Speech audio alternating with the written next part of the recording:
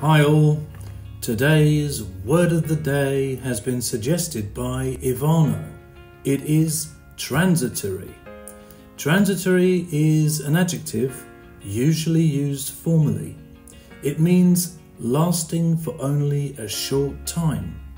Transitory comes from Latin and Old French and first appeared in English in the late 14th century.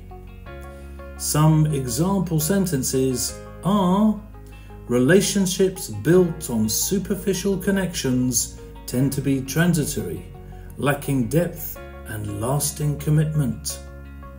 Fame in the entertainment industry can be transitory, with celebrities rising and falling in popularity over time.